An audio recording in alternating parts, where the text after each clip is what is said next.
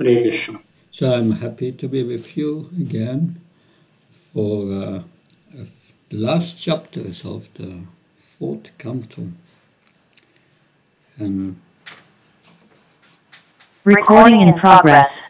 Today we will discuss chapter 29 of canto 4, talks between Narada and King Prajnabhari. This is a long chapter. We will spend 4 to 5 lessons only on this chapter. That it says many important points. As preparation, I heard all the presentations of Bhujan Prabhu on this chapter, and I noted down all the important points he said, in his that I've been busy with this chapter 29 for 1 month, whole month of January. I was into this chapter. And now, finally, I'm with you to present it. That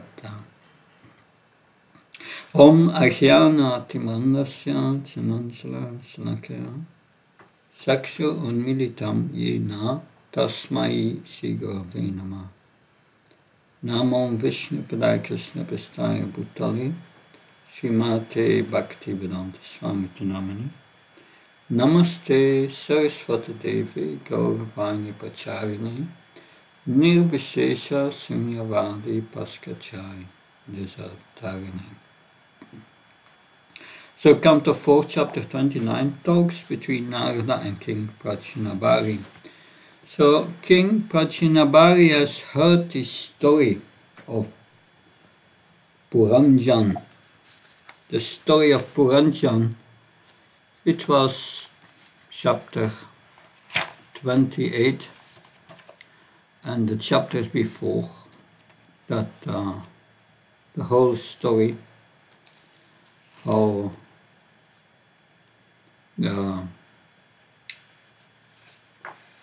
Puranjan got entangled in material life. That. But King Prajnabhari, he heard this story, but he has not captured the meaning of every element in the allegory. Therefore, in the first text of the 29th chapter, he says, Prajnabhari is speaking, Om Namo Bhagavate Vasudevaya. Om Namo Bhagavate Vasudevaya. Om Namo Bhagavate Vasudevaya. Prajnabhari uvacha Bhagavamste vachosmabhir Nasamyach avagamyate kavayastat vijanati nasvayam kamamohita. Can someone read the translation on the screen, please? King Prajnabhari replied, My dear Lord, we could not appreciate completely the purport of your allegorical story of King Puranjana. Actually, those who are perfect in spiritual knowledge can understand, but for us who are overly attached to fruitive activities, to realize the purpose of your story is very difficult. Yeah, we may not forget King Prajnabhari. He heard the story from the beginning till the end, but not like we heard it. We studied the purports. But then in text 2, Narada begins to explain different points of the analogy. Narada vacha purusam puranjanam vidya yat vyanaktyatmana param ekat vitri chatuspadam paupadam apadakam. Can someone read the translation?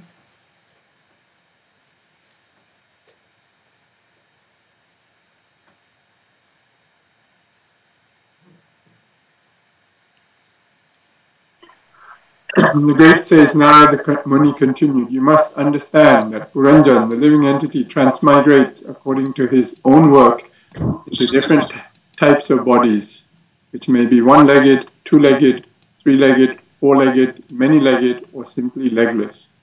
Transmigrating into these various types of bodies, a living entity, as the so-called enjoyer, is known as Puranjana. So we see here now that Narada begins to explain the different points of the analogy. He wants to make clear to King Prachinabhari what he wishes from him. The points explained here in text 2 are already assimilated in the purports.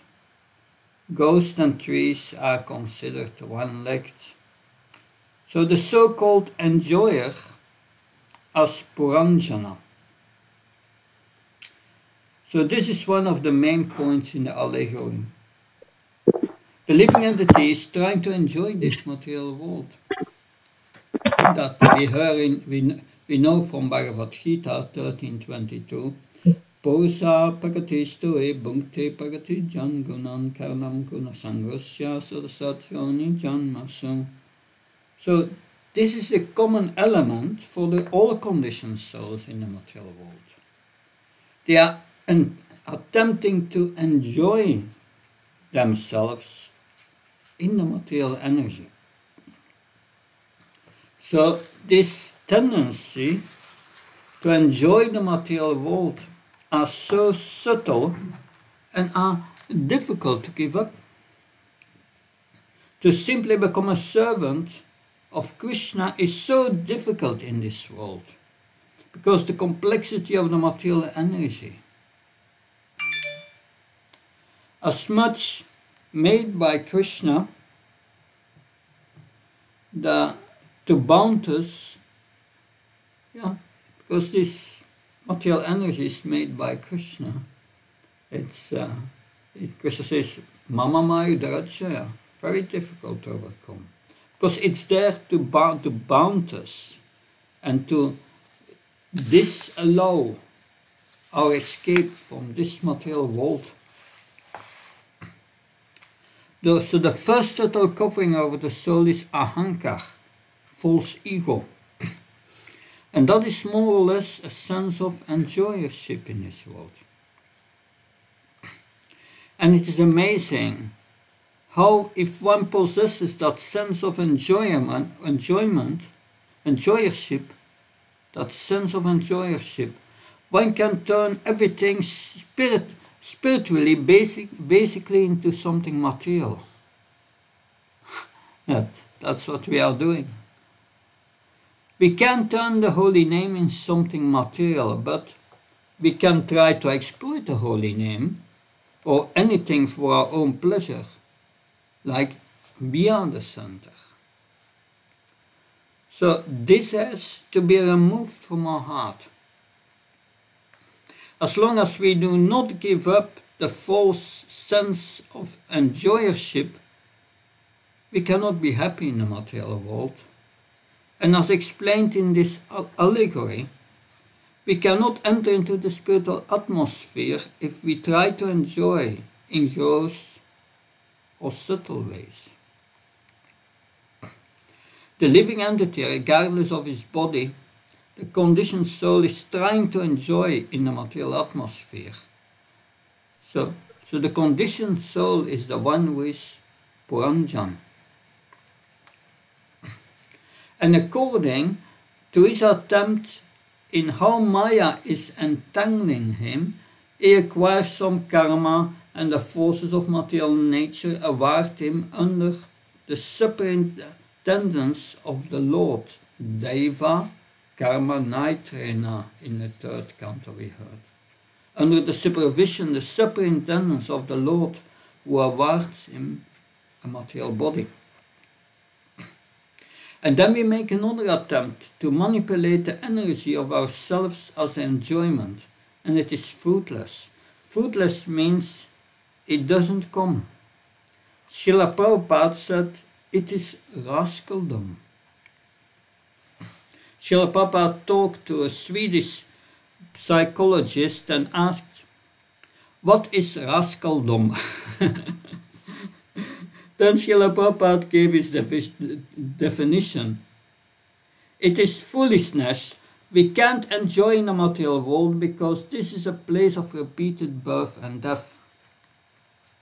And everything is always changing in the world. We long for security and everything in our life is going to be crushed. Like Puranjan, the whole city is going to be demolished and turned into powder and dust. Just particles of sand. Everyone in this world beginning with the body. This is a very frightening phase, in fact, but it is reality. Reality should be faced. If we try to avoid it, then it will chase us, because it is real.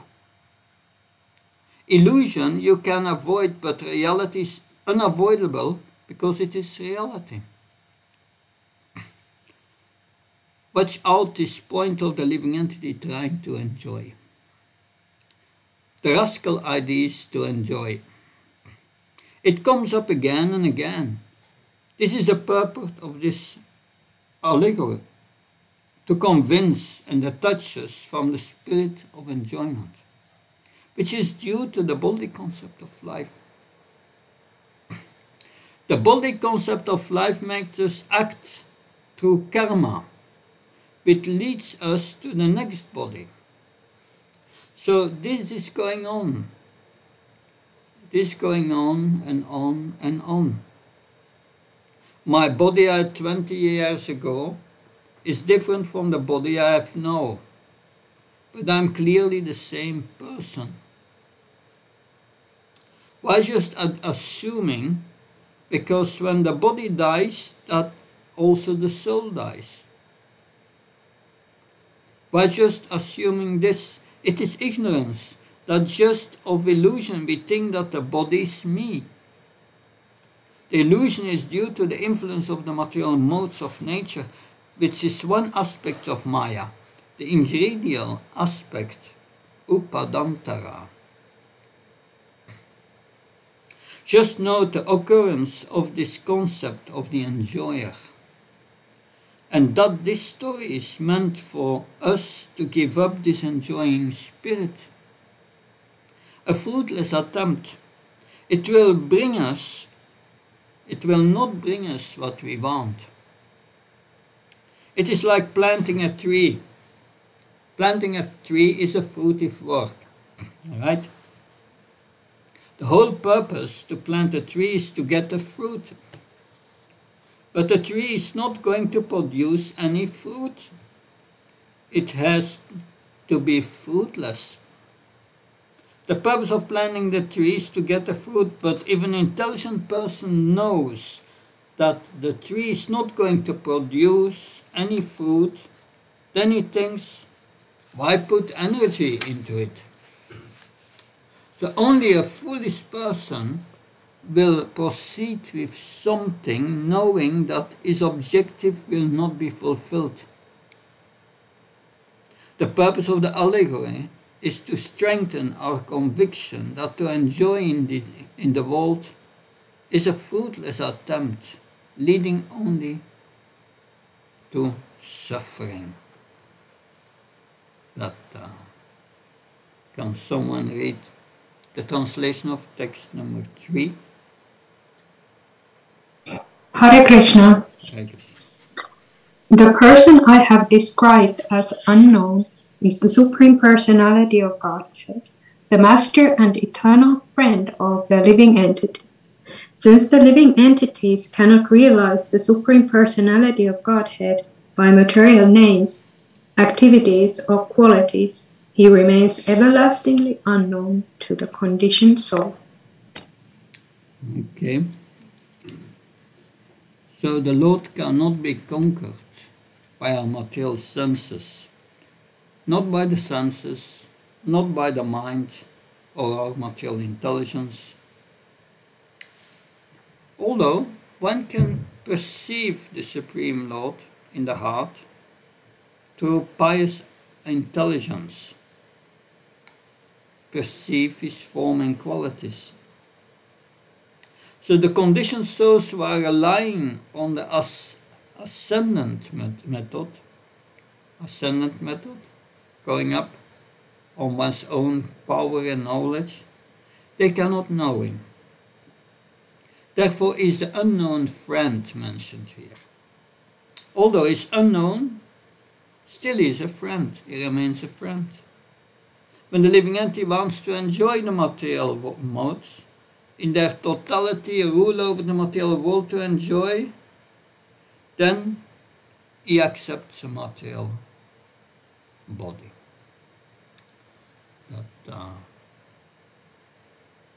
Then text 4. Can someone read the translation of text 4? Hare Krishna. Please. Okay.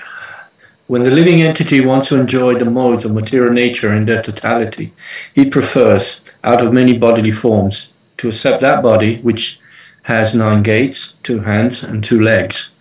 Thus he prefers to become a human being or a demigod. So it means he wants to enjoy. He wants to enjoy, and this is preferable body for enjoyment. What is this more preferable body? It's the human body. Although the human body gives greater facilities for enjoyment, it places one into birth and death. This is so hard for the conditioned soul to accept. There will be no situation in the material world that will please me.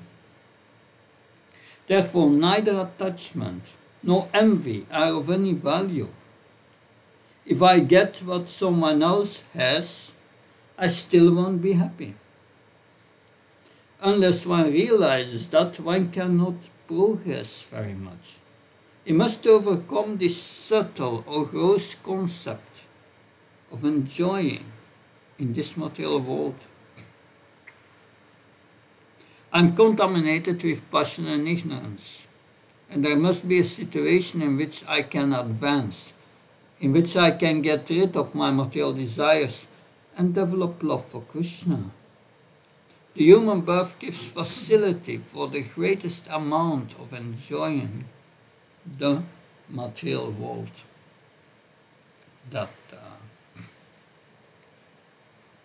Text 5. Someone read text 5, translation.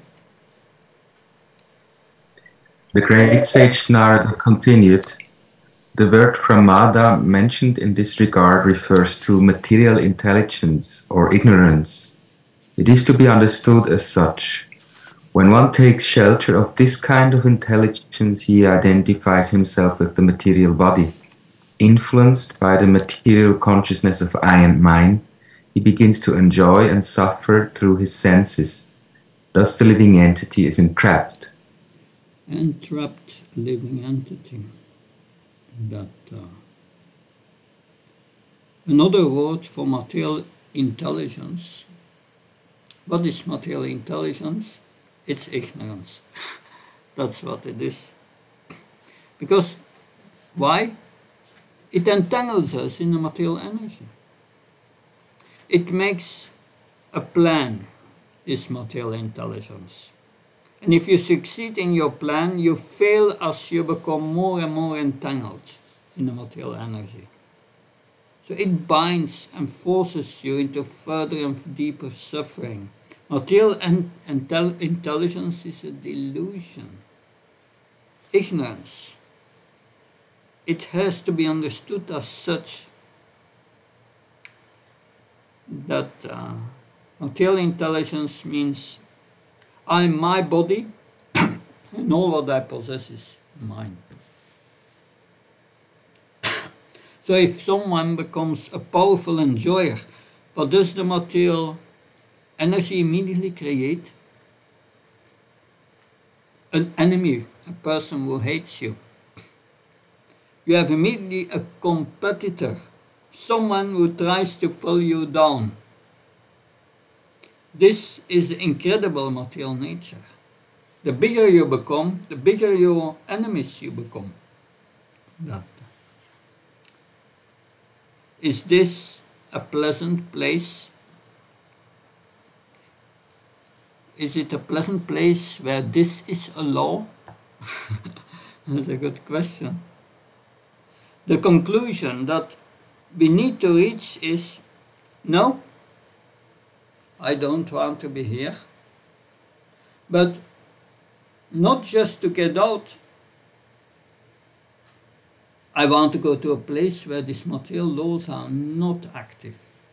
This place is called Vaikuntha and Goloka Vrindavan.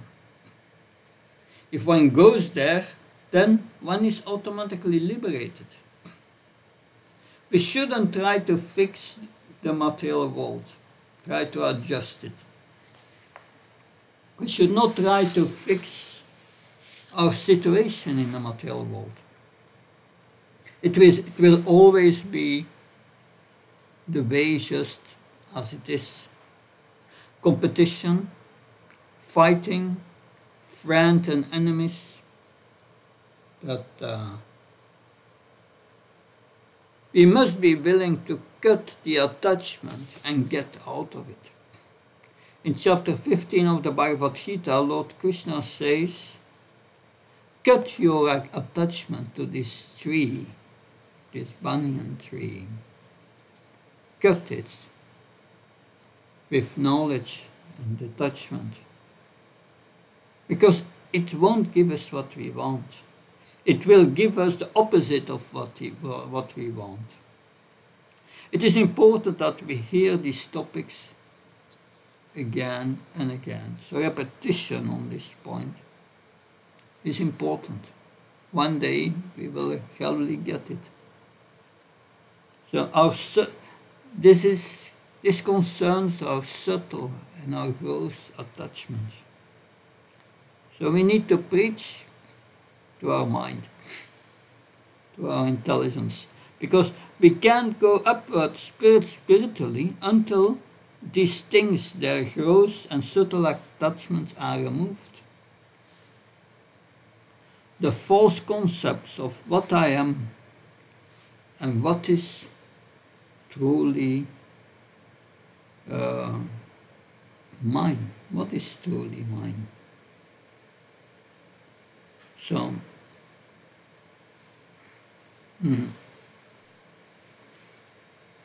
so in the purport it said, in the immaterial existence, so-called intelligence is actually ignorance. When intelligence is cleared up, it is called Buddhi Yoga.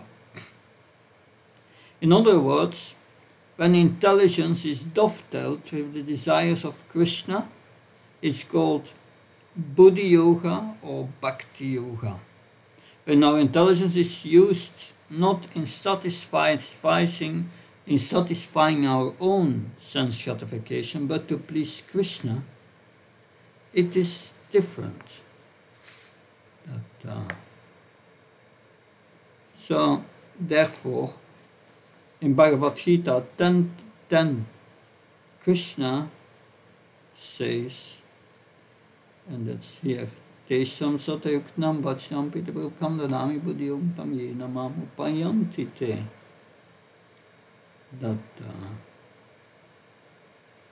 So those who are constantly devoted and worship me with love, I give the understanding by which they can come to me, by which one can return back to Godhead. So the mind is so tricky in this regard. It will arrange things in such a way that we will appear to be the center of existence. So this is further here. Intelligence in the material world is described in this verse as pramada, because in the material existence the living entity falsely claims things to be his.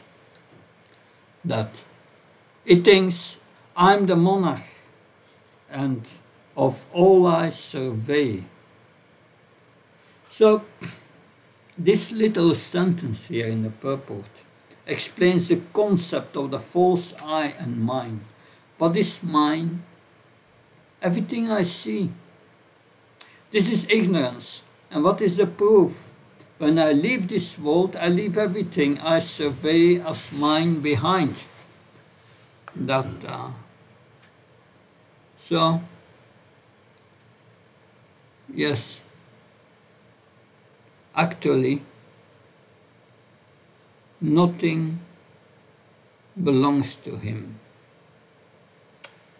So even the body and the senses do not belong to him, for they are given by the grace of the Lord to satisfy the different propensities through the material energy. Nothing actually belongs to the living entity, but he comes mad after everything, claiming this is mine, this is mine, this is mine, Yanasya Moyam Mamameti. Srimad Bhagavatam 558, that we will see in the next canto, teachings of King Rishabhadev.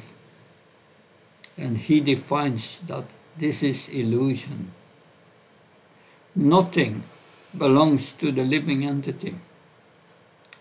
But he claims that everything belongs to him. So, this is, everything belongs to him. Lord Chaitanya recommends that this false intelligence be purified, Seto Darpana Marjanam. When the mirror of intelligence is polished, the real activities of the living entity begin. This means that when a person comes to the platform of Krishna consciousness, his real intelligence acts. At that time he knows everything belongs to Krishna and nothing belongs to him. As long as one thinks that everything belongs to him, he is in material consciousness. And when he knows perfect that everything belongs to Krishna, he is in Krishna consciousness. So the pure sense of mind, what is the pure sense? The real sense of mind is, I belong to Krishna. I'm Krishna's servant. That's our real mind. I want something to possess. When I'm Krishna's and Krishna is mine, with no material selfish contamination, when we have that consciousness, we go to Goloka Vrindavan. So sadhus, they are living very simply, as they do not want to become attached and think this is mine. But the greatest sense of attachment is anasaktasya vishayam yatartam upayum yata. Nirbandha Krishna sambandhe yukta varahyam uchate. Is that of nothing is mine, better is everything is Krishna's and should be used in Krishna's service. This is Niskinshana Bhakti. One who is in the mood, in this mood, he can possess the entire universe and not be contaminated. He remains in a position as a servant. Narada Muni continues to explain the basic elements of the story and what they mean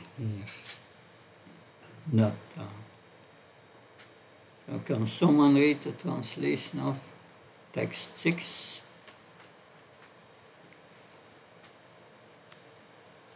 Hare Krishna. The 5 working senses and the 5 senses that acquire knowledge are all male friends of Puranjani. The living entity is assisted by these senses in acquiring knowledge and engaging in activity.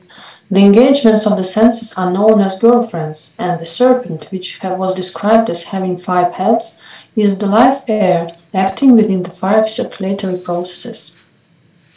Mm-hmm. So now we have text. We have all these senses and etc. And they are trying to give enjoyment to that conditioned soul. Puranjan. That's the essence here. Text 7. Can someone read the translation? Hare Krishna. The 11th attendant, who is the commander of the others, is known as the mind. He is the leader of the senses, both in the acquisition of knowledge and in the performance of work. The Panchala kingdom is that atmosphere in which the 5 sense objects are enjoyed. Within that Panchala kingdom is the city of the body, which has 9 gates. Yes, in the purport is about the mind. The mind is the center of all activities and is described as Briyat Bala, very powerful. To get out of the clutches of Maya, material existence, one has to control his mind. So one has to control his mind. And what did Arjuna say that about controlling the mind? He spoke about controlling the mind. He said it's very difficult. That the mind is obstinate, is chanchala, flickering. It's more difficult than controlling the wind. It's very difficult because what's the mind's business? The mind's business is accepting, rejecting. And one has to break this concept of false ego, that false concept of the self, the holding of the mind for things to sense gratification. The mind always goes where it's attached to, that sense gratification. So the rules and regulations of VIHE Bhakti, the rules and regulations we follow, regulated principles, things to do, things not to do, these are the regulations of VIHE Bhakti, 64 items of devotional service, explained by Rupa Goswami, Bhakti Rasamrita Sindhu. This is the VIHE Bhakti, the rules and regulations. They are there, but if we listen to our mind,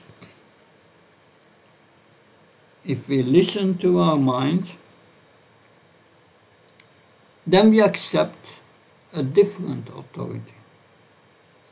My mind does not feel like doing this today. I don't want to do that. We are running here and there for enjoyment, scrolling on the internet, so many things that and the mind puts itself under different control, not under the control of Guru, Sadhu and Shastra. But according to the training, the purport, the mind is the friend or the enemy of the living entity. So, of course, that's also explained in Bhagavad Gita. Udrat Atmanatman Atmanam Avasadyat Atmevya Atmanam. Yeah. Udrat Atmanatman Atmanam Avasadyat Atmevya Atmanam. I got the verse. Yeah, with the mind you can uplift yourself or degrade yourself.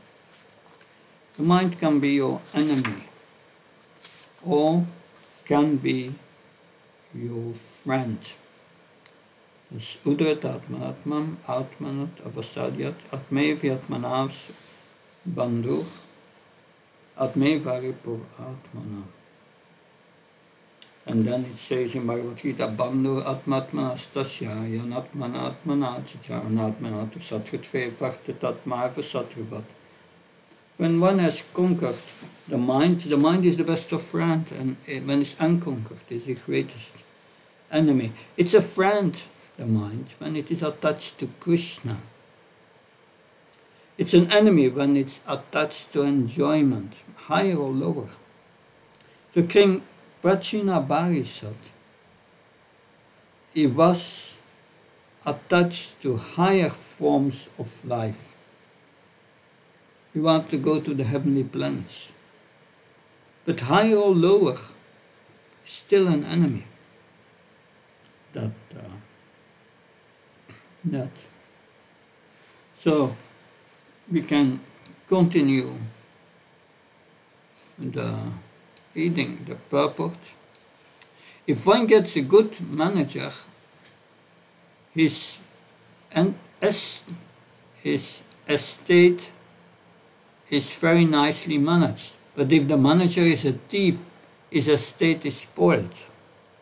So similarly,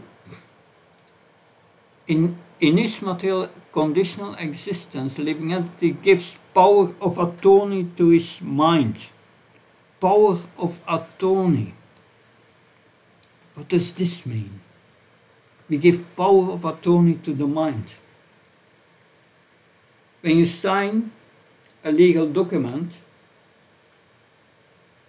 this person can I give the power to take decisions on my behalf.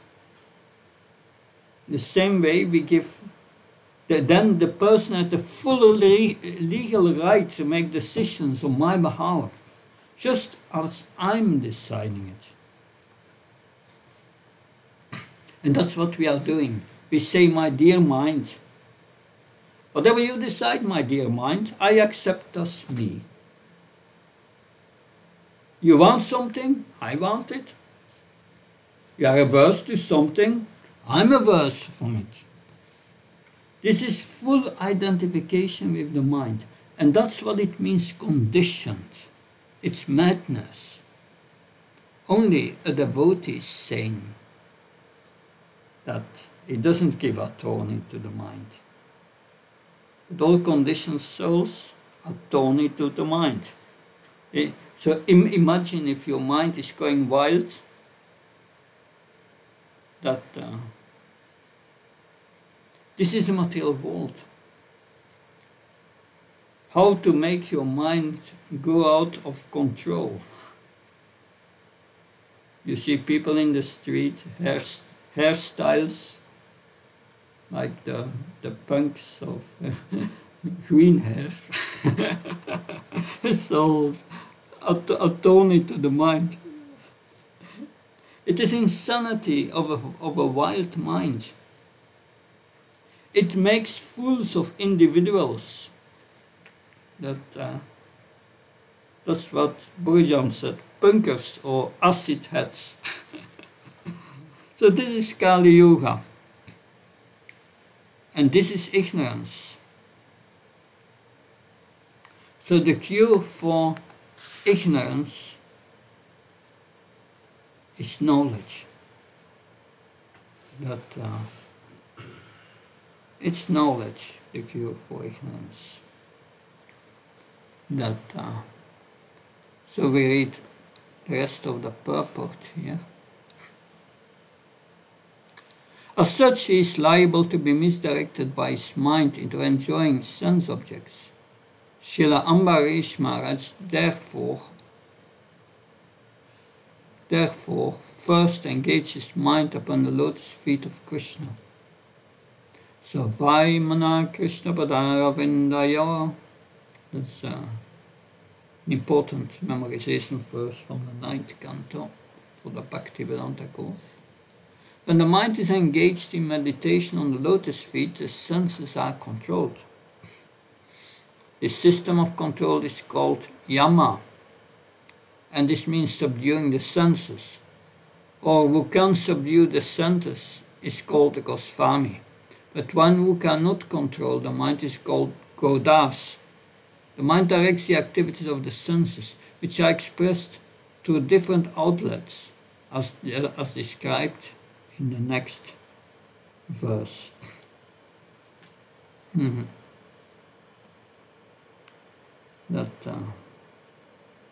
So from text 8 till 17 here, Narada Muni continued to describe what the eyes are and what the ears are.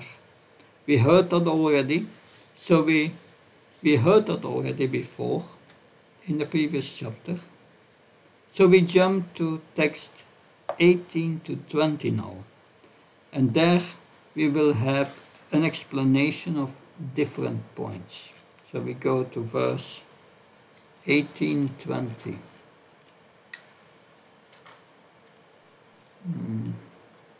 18:20. Can someone read the translation, please? Narada Muni continued. What I refer to as the chariot was in actuality the body. The senses are the horses that pull the chariot. As time passes, year after year, these horses run without obstruction, but in fact they make no progress. Pious and impious activities are the two wheels of the chariot. The three modes of material nature are the chariot's flags. The 5 types of life air constitute the living entity's bondage, and the mind is considered to be the rope. Intelligence is the chariot driver. The heart is the sitting place in the chariot, and the dualities of life, such as pleasure and pain, are the nothing place. 7 elements are the coverings of the chariot, and the working senses are the 5 external processes. The 11 senses are the soldiers. Being engrossed in sense enjoyment, the living entity seated on the chariot hankers after fulfillment of his false desires and runs after sense enjoyment life after life. Yeah. So it says, what I refer to as the chariot was in actually the body. The senses are the horses that pull the chariot. As time passes, year after year, these horses run without obstruction, but in fact they are making no progress. So they are running and running, and they are going nowhere. That, like the sense gratification, that's always the same thing. The same thing, eating, sleeping, and so on. That and the chariot runs, but it's like the wheels of a car stuck in the snow. The wheels move, but the car is not moving. So they are in illusion that they are making progress. Bhaktisiddhanta Sarasvati Thakur would tell the story of a marriage procession. They went into a boat. That's so a whole marriage procession. They were on their way to a procession. There was a procession to go to the other side of the river to attend a marriage. Of course, Indian marriages, we know that takes a few days. That's not just one day, different days. So they went into the boat to go to the other side, and the boatman was rowing the entire night. It was very dark. But the next day, when the sun came up, they were in exactly the same position, because the boatman neglected to pick up the anchor.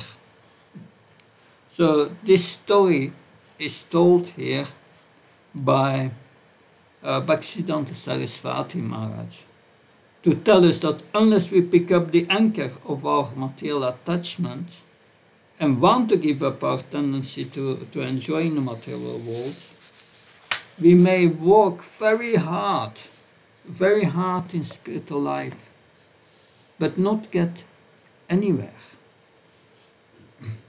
Another thing of this type of spinning wheels and running. Prabhupada used to say, the dogs are running on 4 legs and men are running on 4 wheels. What's the difference? Yes, really there is no difference. They are running and running, but only after material sense pleasure. They are doing the same thing.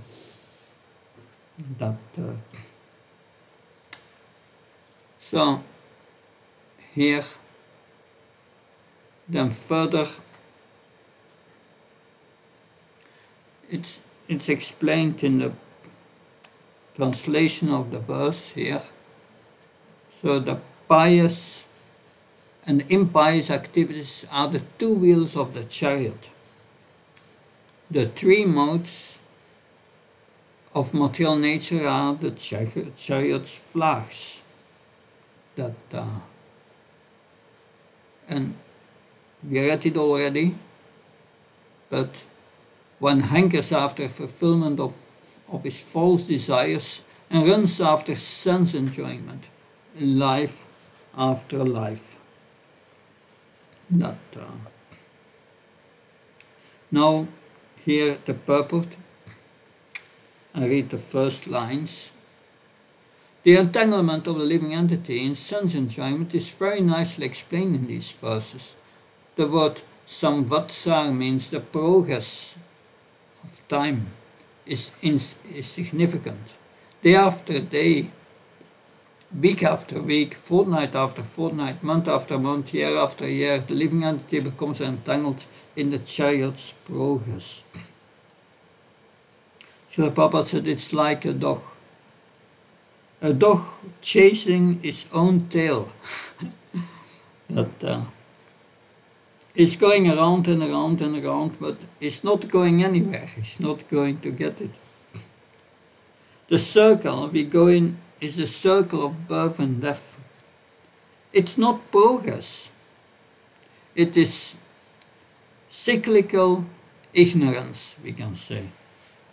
Real progress is explained in Bhagavad Gita. One makes real progress when one has not to take again a material body. In Chaitanya Charitamrita is mentioned. The living entity is wandering throughout this universe in different species on different planets. So this is because of the enjoying spirit. I want to be the enjoyer. Ishvaraham aham bhogi.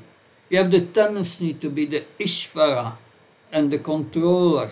All the attempts for money are that we can be the Ishvar, the enjoyer. So we should pray to the Lord to banish the spirit of enjoyment from our heart. Subtly and gross, and that instead of the spirit of servitorship to Krishna should arise from our heart.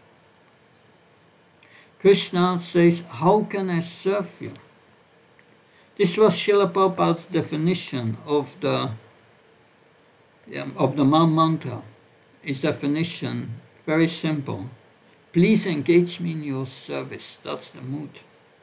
A sincere calling of the soul as a baby, but not a calling to be free from the miseries of the material existence, but a calling, please let me serve you. Please accept me as your servant. Please banish this false desire that I can be the enjoyer.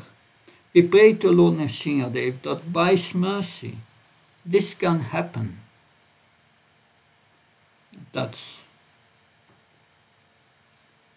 So even if it takes a crushing of our attempts, we must accept this crushing as Krishna's mercy. Srimad Bhagavatam 10.88.8, that's the example always given there. Yasyam anugrinami arishyatatanam sanai tatadam triyantyasya svajjana dukadukidam.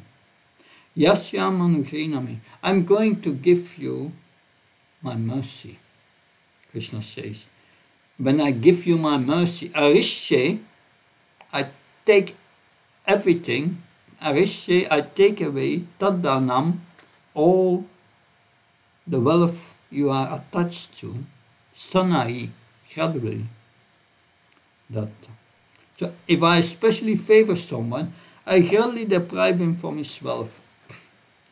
Then the relatives and friends of such a poverty-stricken man abandon him. In this way he suffers one distress after another. So you may also have experienced that in your life.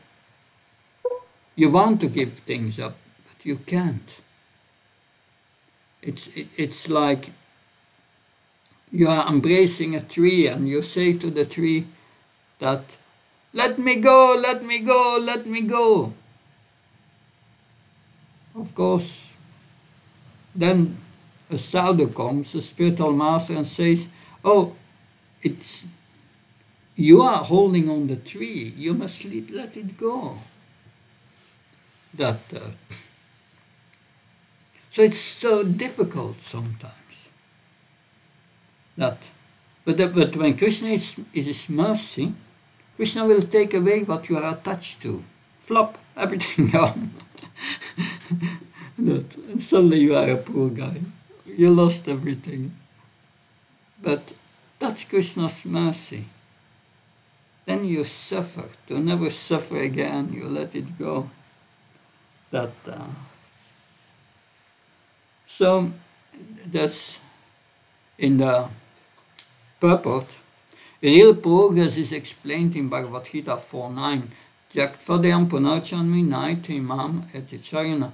One makes real progress when he does not have to take another material body. And this is this verse from the Chaitanya Charitamrita. So real progress, factually, is getting out of this material world altogether, Srila Prabhupada says. Then we go to the last lines of this purport, that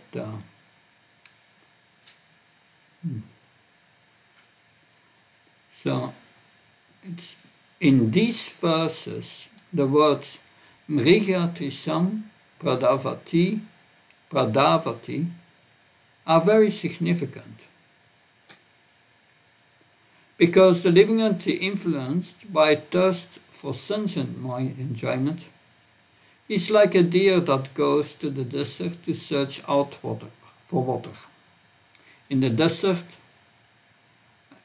an animal simply searches in vain for water. Of course, there is no water in the desert. An animal simply sacrifices life in an attempt to find it. Everyone is planning for future happiness, thinking that somewhere or other he can reach a certain point, he will be happy. Inactively, however, we come to that point, we see there is no happiness. He then plans to go further and further to another point. That is called Mrigya Trishna, and it's the basis, and its basis sense enjoyment in the material world. So, yes, this word Mrigya Trishna, Mrigya Trishni Pradavanti,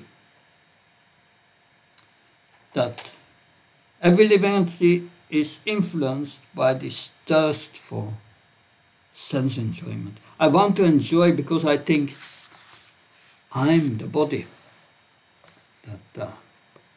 It's like a deer in the desert. We heard here in the purport. So this is very graphically stated. That we'll read a few verses before having a break. 21. Can someone read 21? Hare Krishna. Hare Krishna. Okay, go on. Yeah. Hare Krishna Maharaj. What was previously explained as Chandavega, powerful time is covered by the days and nights named Gandharvas and Gandharvis. The body's lifespan is gradually reduced by the passage of days and night, which number 360. Right. Text 22. Can someone read 22? What was described as Kalakanya should be understood as old age, No one wants to accept old age, but Yavaneshwara, Yavana Raja, who is death, accepts Jara, old age, as his sister. Thank you. Okay. 23:25. Can someone read the translation? Hare Krishna. Hare Krishna. The followers of Yavaneshwara, Yamaraj, are called the soldiers of death, and they are known as the various types of disturbances that pertain to the body and mind. Brajvara represents the two types of fever, extremely heat and extremely cold, Diphoid and pneumonia. The living entity lying down within the body is disturbed by many tribulations pertaining to providence, to other living entities, and to his own body and mind. Despite all kinds of tribulations, the living entity, subjected to the necessities of the body, mind, and senses, and suffering from various types of disease, is carried away by many plans due to his lust to enjoy the world. Although transcendental to this material existence, the living entity, out of ignorance, accepts all these material miseries under the pretext of false egoism, I and mine. In this way, he lives for 100 years within this body. Yes, that tribulations which the living entity undergoes are described here. And we will discuss this after the break. We will now have a break for 10 minutes. It is now 6:27, so 6:40, 30 minutes from now, we start again. Then we will go to verse 28 and conclude this section, and then have a discussion. So thank you.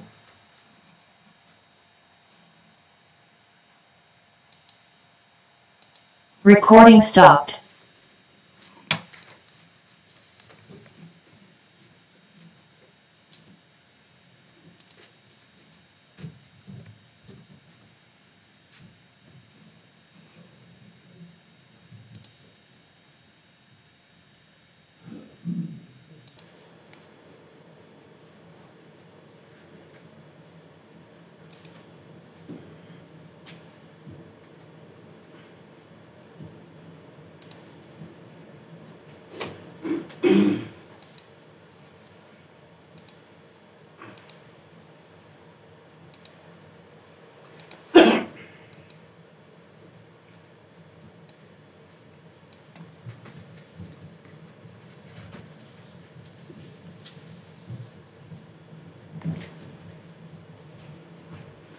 Hare Krishna. So Recording in progress.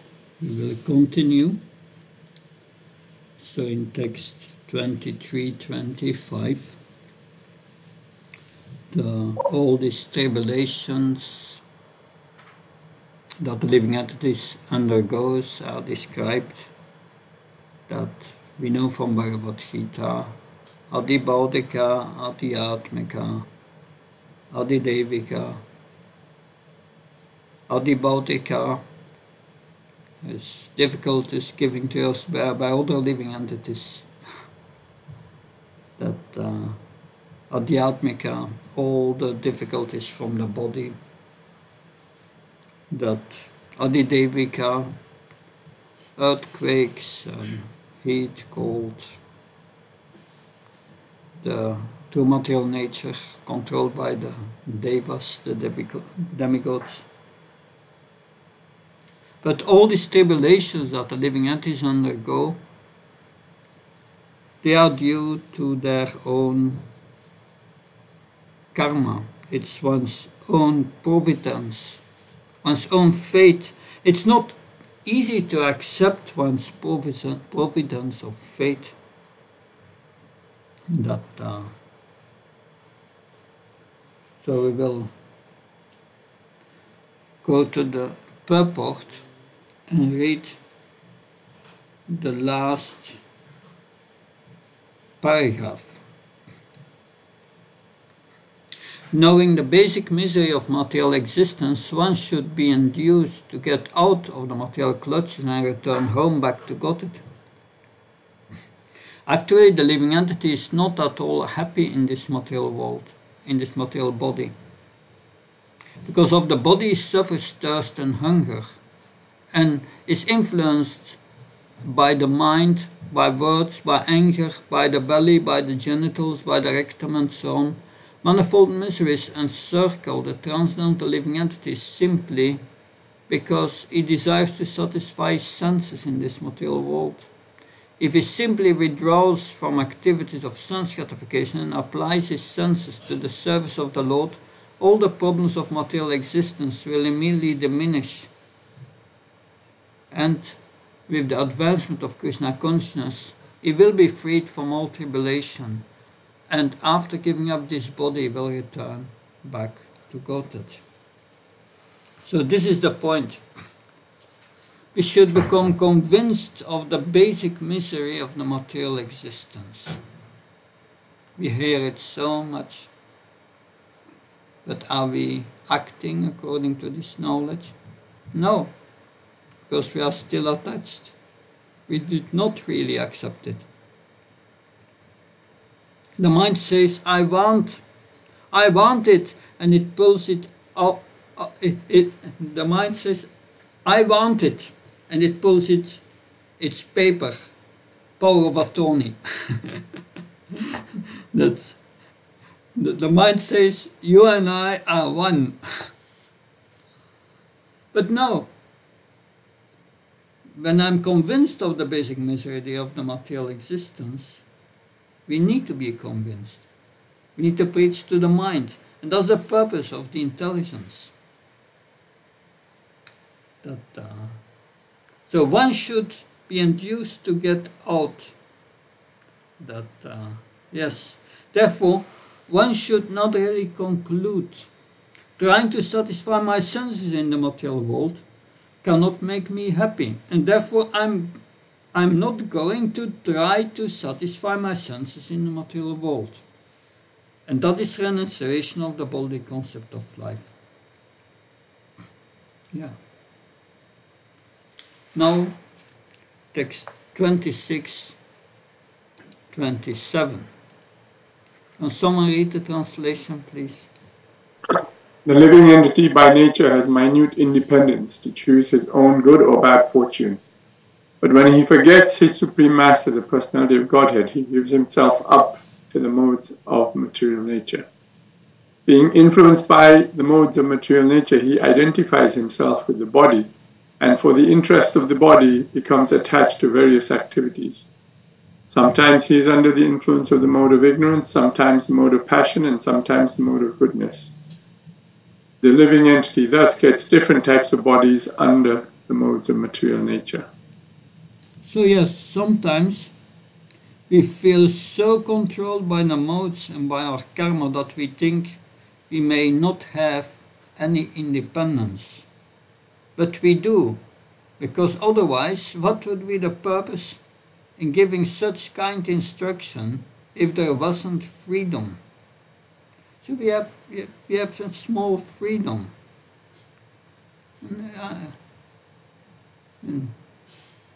Last year I was in New Mayapur in France, and I spoke with Gopaswami Prabhu. He's one of the first disciples of Prabhupada in France, and he's a medical doctor.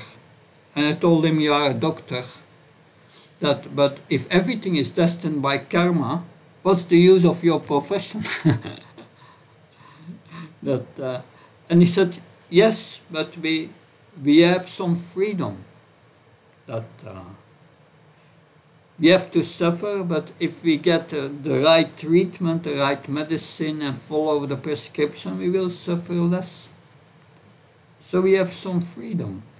Finally, you have to die. So there is only a little freedom.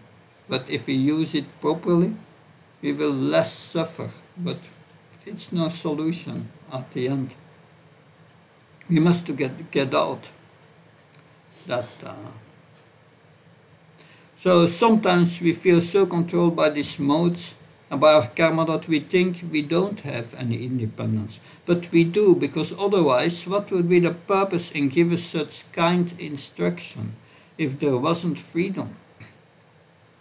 We have the freedom to take the instructions and try our best to apply them. So that's our freedom. Otherwise, what would be the use of Krishna giving us these instructions? So one has a minute independence to choose.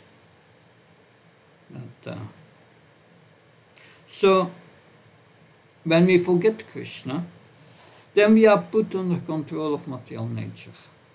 First one is put in the prison, and then the power of attorney is given to the mind. That's what happens. So being influenced by the modes of material nature, yes, that he identifies himself with the body for the interest of the body and become attached to various activities. Sometimes he's influenced by the mode of ignorance, sometimes by passion, sometimes by goodness. Living entity thus gets different types of bodies under the modes of material nature. And the result of these different modes, according to the karma we have accrued, that's what we get, according to the modes that control us. And now, text 28, the last verse of today. Can someone read the translation? Thank you. Hare Krishna. Those who are situated in the mode of goodness act piously according to Vedic injunctions. Thus they are elevated to the higher planetary systems where the demigods live. Those who are influenced by the mode of passion engage in various types of productive activities in the planetary systems where human beings live. Similarly, those influenced by the mode of darkness are subjected to various types of misery and live in the animal kingdom. Yeah, in the purport, two-thirds down, Srila Prabhupada writes, at the present moment, human society is overly influenced by the mode of passion, and consequently, people are engaged in working in big factories. They forget how distressful it is to live in such places. In Bhagavad Gita, such activities are described as ugra karma. This is distressful activities.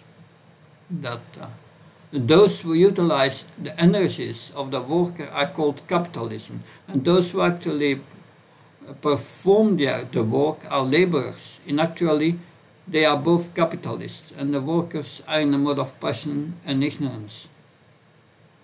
The result is that they are always distressful, in contrast with those influenced by the modes of goodness.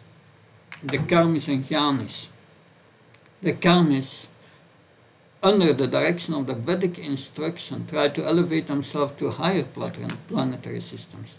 The jnanis to merge into the existence of Brahman, the impersonal feature of the Lord. In this way, all living entities in various species are existing in the material world.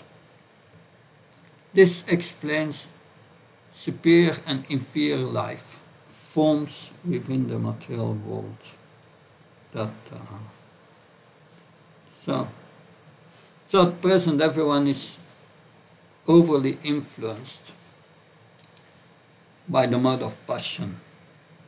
And that's the standard. Economic development, production. We speak about those who are developed countries, and we speak about third world countries. Third world countries. What are the second world countries and the first world countries? No one uses these terms. But it's all defined in terms of production, economic production.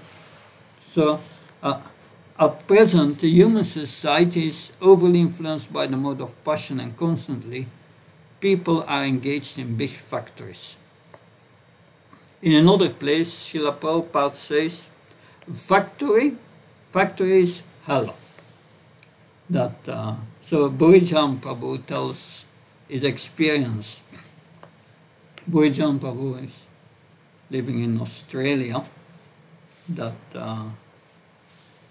for most of the time. So one time he says, I was driving from Melbourne to a town nearby, and I passed a huge factory of the Ford Motor Corporation.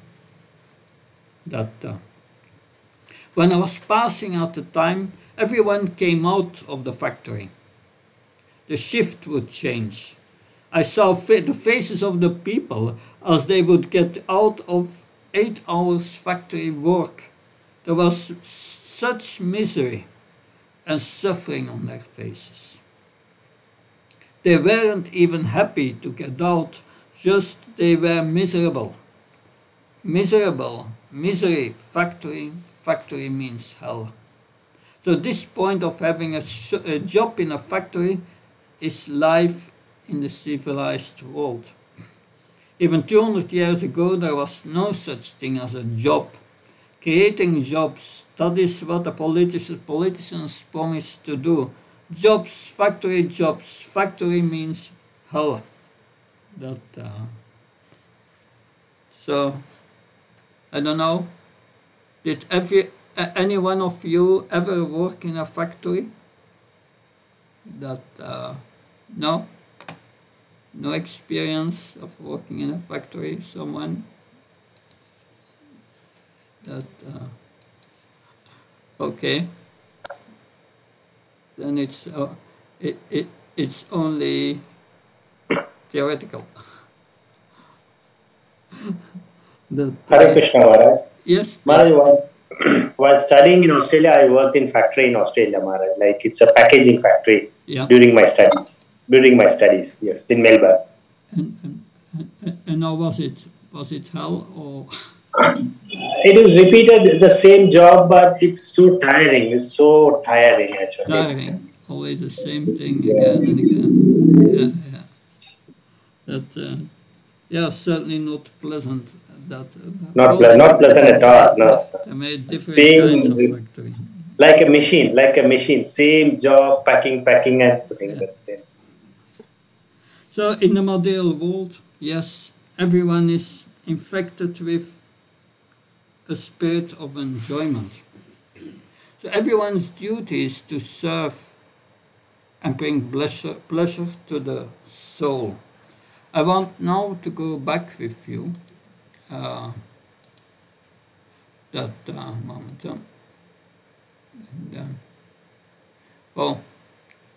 This is a message of Goloka Vashini Mataji. You want to say something on behalf of your husband who worked in a factory? Yes, Maharaj, he always says that it's very tiring and very demanding, and people and even more difficult because people are involved in sinful activities all the time. So the association is very difficult, not so easy. Yeah, especially factories where they produce beer or intoxication or all these things. Thank you for sharing that. But now I will go back to the third canto.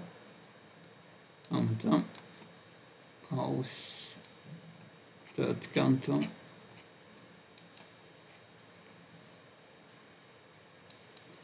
Chapter 25, Kapila Dev's teachings, glories of devotional service. There we have 32.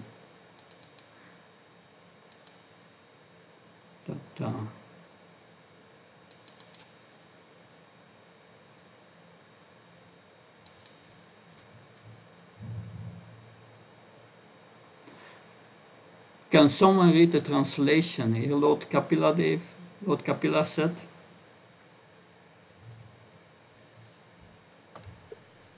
Hare Krishna Maharaj. Yeah. Hare Krishna. The senses are symbolic representations of the demigods, and their natural inclination is to work under the direction of the Vedic injunctions. As the senses are representatives of the demigod, so the mind is the representative of the Supreme Personality of Godhead. The mind's natural duty is to serve. When the service spirit is engaged in devotional service to the Supreme Personality of Godhead without any motive, that is far better than salvation. So bhakti. Even than salvation. Yeah. Yes. So thank you. Thank you, So bhakti. Thank you, Bhakti is the stage after salvation, after liberation. So we have heard so much about this point that so the oneness of the yogi's mind, its fixedness on the Lord is far better. He's liberated, but he has something more than liberation. So, in other words, this is what we may remember from the teachings of Lord Kapila Dev, that devotional service dissolves the subtle body of the living entity without separate effort. It's a side effect. It dissolves, and our spiritual body becomes active again, our spiritual mind, our spiritual intelligence, which is now inactive in the conditioned state. So this was the first part of this chapter, the first section. So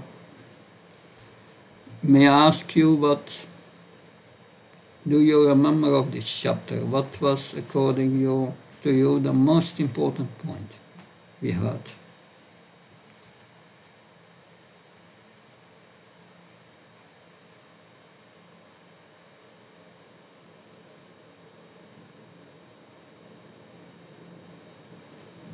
Hare Krishna. Hare Krishna, Madam. At least something important that I remember was that the real progress is when we get back to Godhead.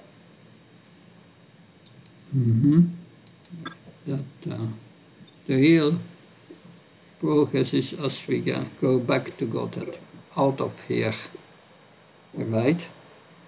Yes, and Krishna will take away what we are attached to, so that we can make progress. Yeah, Krishna will take away what we are attached to. If that is true, that can happen in two ways. We can suddenly take it away if we are too attached to it. Or it can be a gradual process. There is the difficult way or the easy way. The easy way is hearing the Bhagavatam and gradually become detached, understanding that the difficult way is if we still don't want to give it up. But we want also to make spiritual progress. And then Krishna takes it away and it's painful. That's more difficult. So, thank you, Mother Kanta. Mother Goloka Vassini, please. Yes, Maharaj. I understood that it's very important to leave the material attachments. We understood the story given by Bhaktisiddhanta Saraswati Maharaj. If we don't leave the material attachment, we will not progress in spiritual life. And the other point, I understood that it is not easy to leave the material attachment. For that, we should pray intensely to the Lord so that He can help us in cutting off our attachments. And the other point, I understood that it is very, very important to control the mind. And yes, Maharaj. Yeah. If we don't control the mind, then we'll be nowhere. Yeah, you have to tell to your mind, sorry, I take this power of attorney back. Finished. You have to now follow what Krishna says. Not easy, but that's an important point in controlling the mind we learn here. Thank you, Mother Golokavasini. Nilamani, please. Yes, Maharaj, this section, it was a nice review and summary of some of the previous chapters and a very kind of graphic description of the chariot where the living entity is just kind of an innocent passenger and the wheels represent the pious and impious activities that the living entity is drawn into by the senses, which are the horses, which are driven by the reins, which is the mind, as you were just discussing. That was a very, a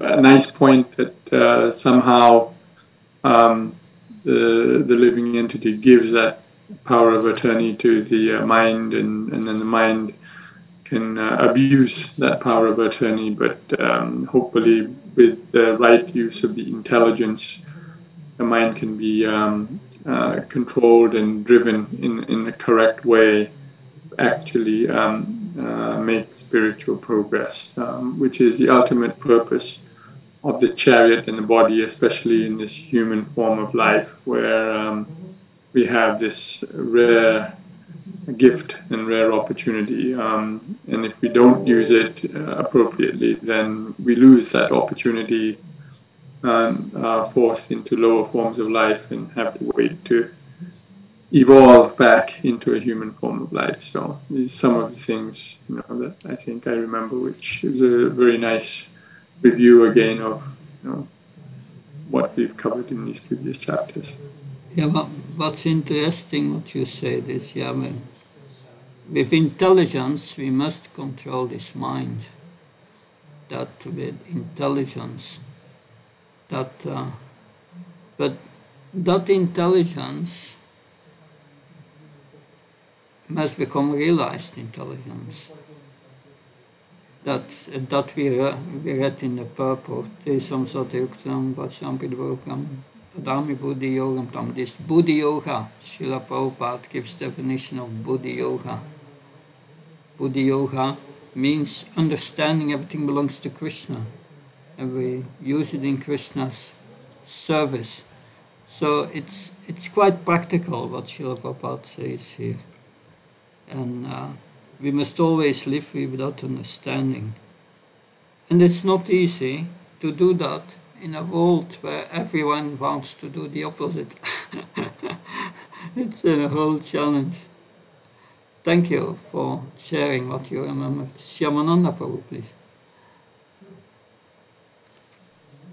Hare Krishna, for me this analogy of giving power of attorney to the mind was very shocking actually, because I imagined, for example, you sit in a car and then suddenly you realize that the driver falls asleep while driving or is crazy, does crazy things, so you don't feel very comfortable. And actually the example that Srila Prabhupada gave, that you give your valuable company to a CEO and then he mismanages everything and the whole company is breaking apart. So imagining that I have done that decision, giving power of attorney to my mind, which is who is actually not capable of doing that alone. It's just if you give decision power of attorney to a child to decide over your life, that's just not done. You decide for the child, and this was very moving for me to see it like that. Yeah, this power of attorney. I must say that the first years that I practiced Krishna consciousness, the first years I didn't get that point. And that means neophyte. But from the moment you understand, oh, the mind is cheating me, that then you start to make really progress in spiritual life. Then there's scope to make progress. But as long as you identify with this mind, what makes us identify? That's passion and ignorance. So we don't engage in these activities. Stay far away from this passion and ignorance. Want influenced by passion and ignorance means you give autonomy to the mind. You must come to goodness, then we see things as they are, and then we can withdraw this power of autonomy. That's very important. Yeah. Ratnam Prabhu, please. Hare Krishna Maharaj, one point really strike me in your today's lecture is that without removing the anchor, we are just pedaling. We are wasting the time and energy. We are really wasting the time and energy because we are on the devotional path. Yeah. Without removing the anchor, we are just wasting. We are actually wasting time and energy, Maharaj. That's what I simply say. Yes. That's what everything does in this material world. Just wasting time. So, thank you. A very important point. So, Ambika writes, another word for material intelligence is ignorance. Yes. And Goloka Fascini, at present stage, my conscience is spontaneously act for my personal satisfaction. With intelligence, I can understand I should work for Krishna's satisfaction. How to bring my consciousness spontaneously working for Krishna's happiness?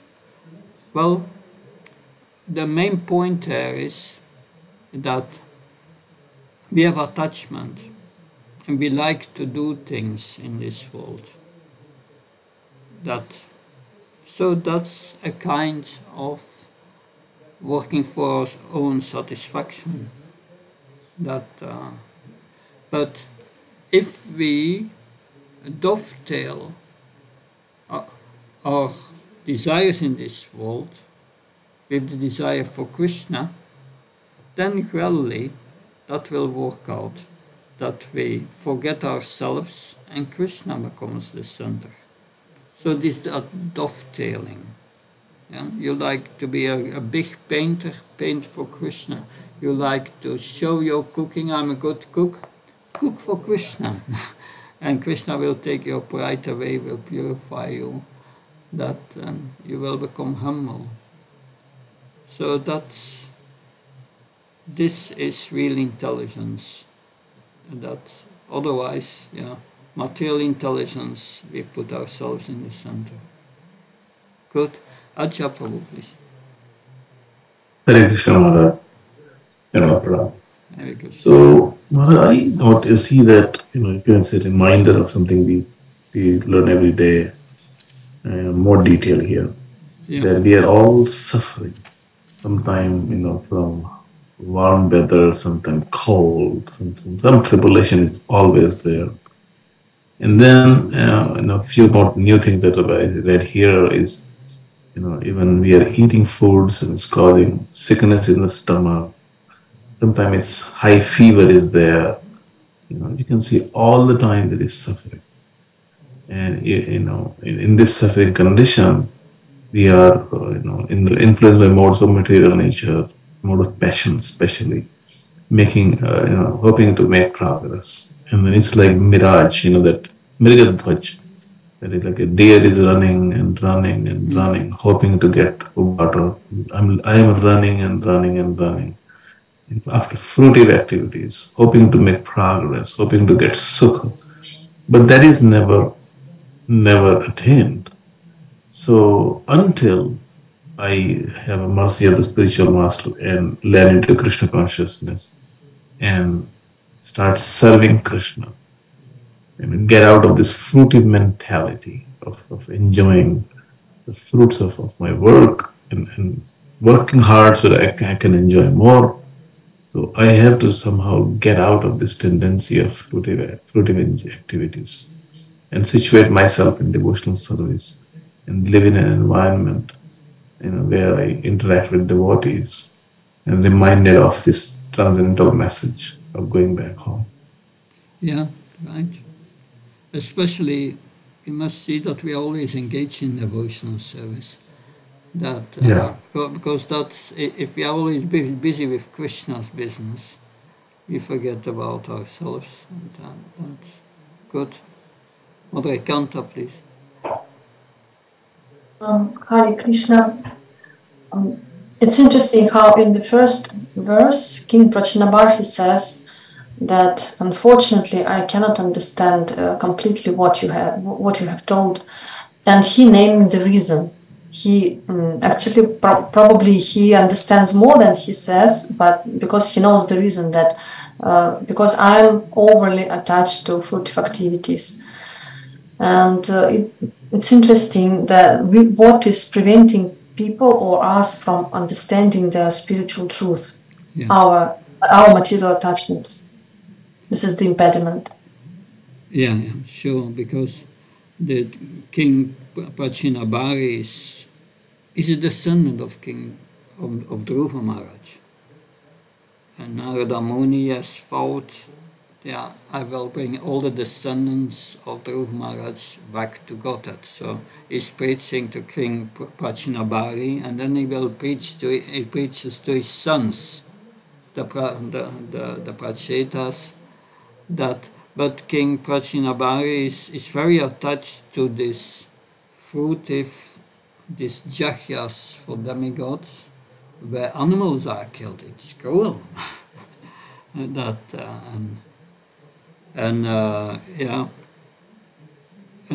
that attachment, of course, this is an attachment is different from people in this world, in the sense, at least it's a goal to go to the higher planets and to be elevated to goodness, but still he cannot understand because of this attachment, and thus therefore also the demigods cannot understand Krishna.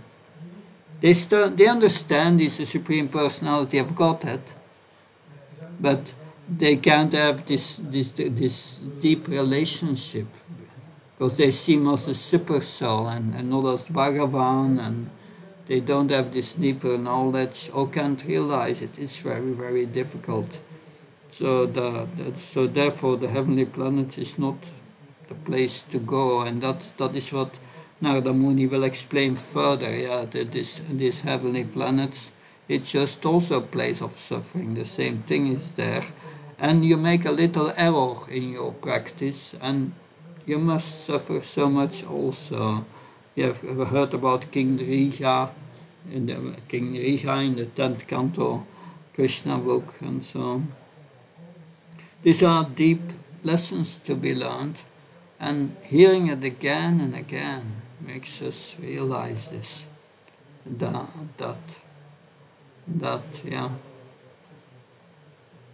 Thank you. Are there any personal experiences where you were completely in the situation of Puranjan? We were all in that situation, probably, Puranjan. And how you came out of it? How did you come out of it? We will all see. It's due to meeting devotees or reading Prabhupada's books. So the mercy. Then we understand where the mercy is coming from. Good. Our time is nearly over. I look forward to explore more deeply tomorrow the next chapter, which is from verse 29 till 24. So this is a similar section that very interesting also references I noted, and we'll go to it tomorrow. Thank you very much. Hare Krishna, Jai Prabhupada. Recording stopped.